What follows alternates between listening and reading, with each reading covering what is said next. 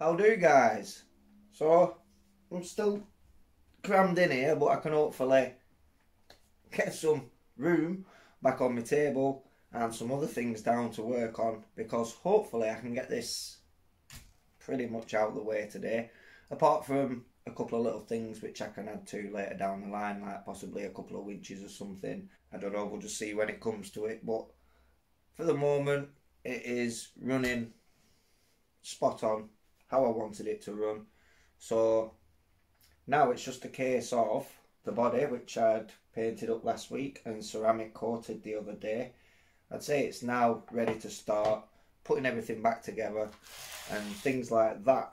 So what I've done this morning is I've gone through some leftover stuff and I've just been trying to alternate a few Grand Hauler parts to the King Hauler parts. So it's having the original grill and air cleaners on there.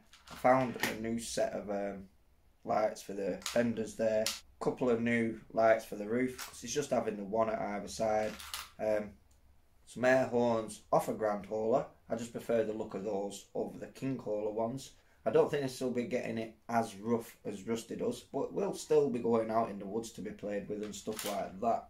I'd left the Grand Hauler bumpers off just because of how low they ride, and I do want that little bit of clearance for the woods and things. So on there at the minute is a black bumper, so I'm just going to leave that for now, see how it goes with the black cab. But I do have an alternate one there in the Tamiya Chrome. I've got the windows and stuff in here.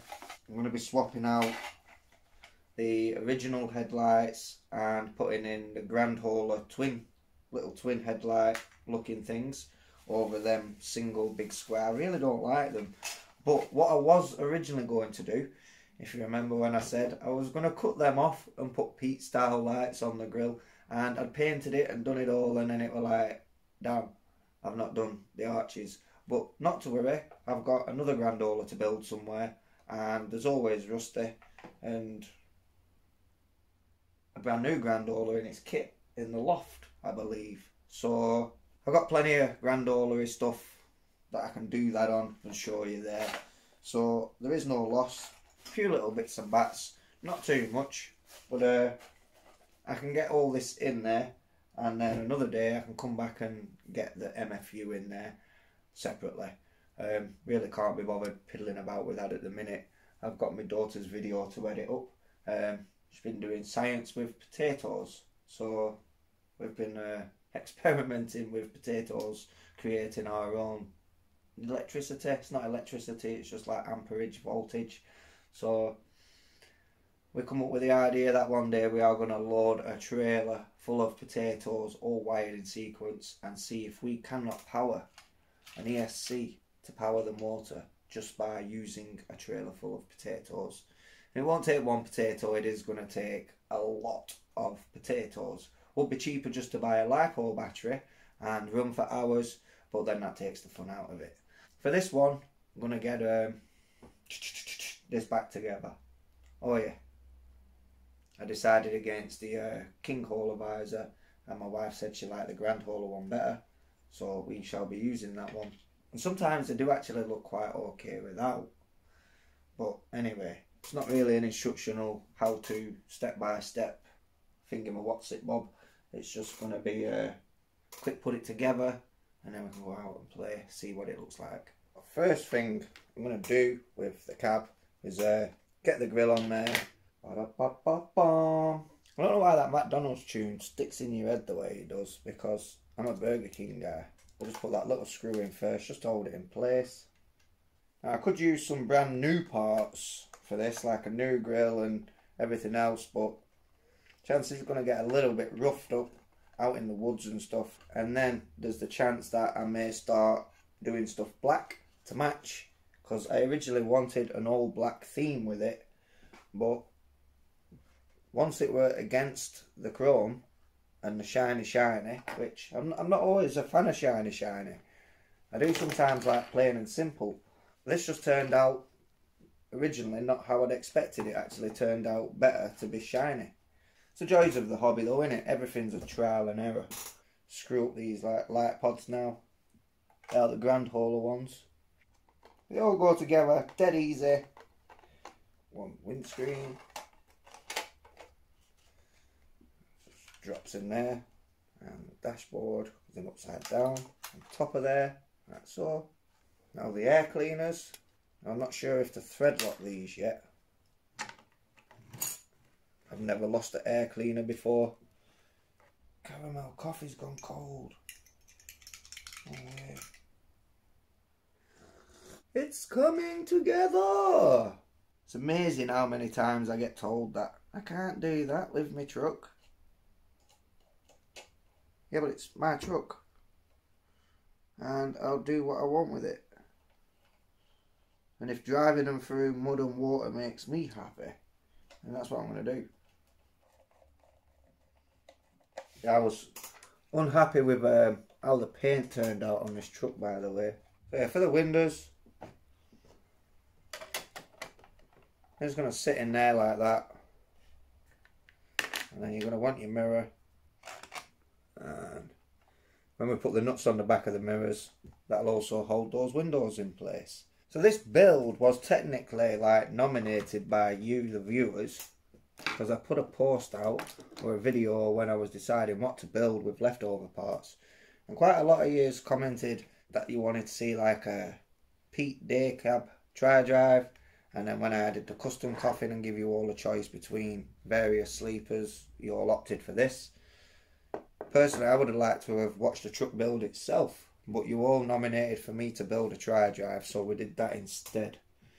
Maybe one day I will see one of these build itself, but for now, I must just carry on doing what I'm doing. Look at these stacks.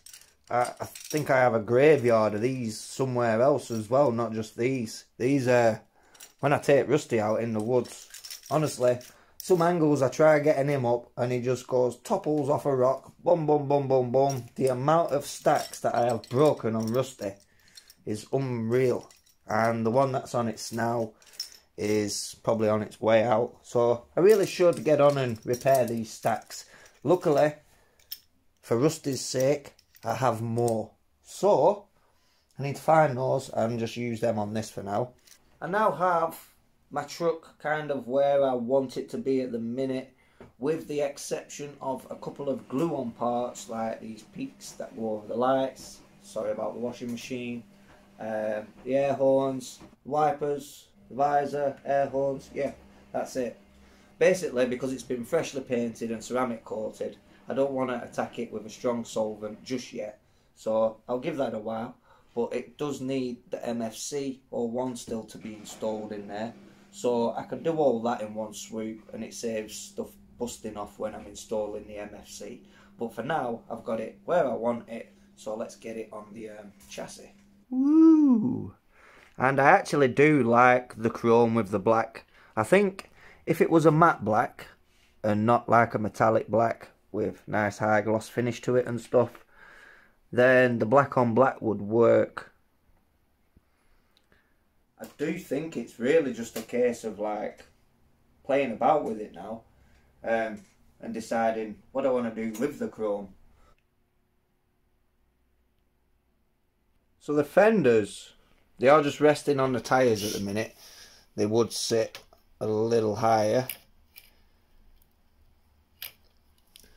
Now, I wasn't too sure about putting those back on, but now I'm seeing them with the truck and the chrome, and I'm happy with the black and the chrome. I do feel they don't look too bad. So if I keep with the chrome, I'd be tempted to keep those on. And should I switch out the chrome to the black, then I'd probably ditch them. But it all seems to just flow just nice.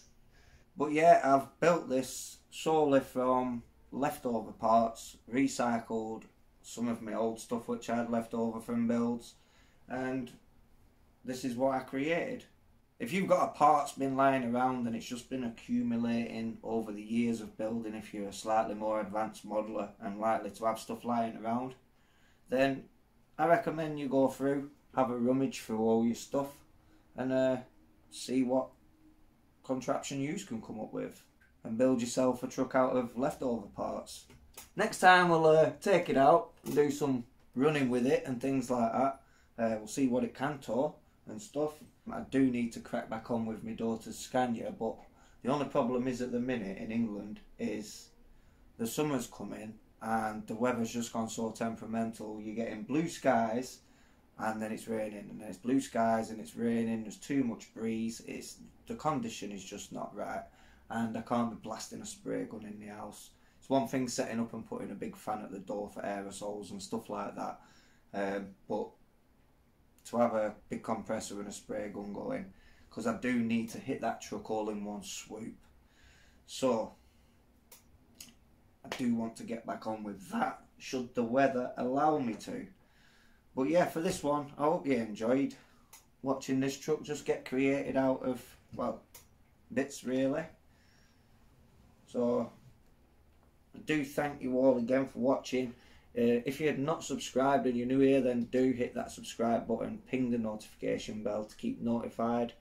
Feel free to share the video, drop a comment down below, and I shall catch you all in the next one. Ciao for now, guys.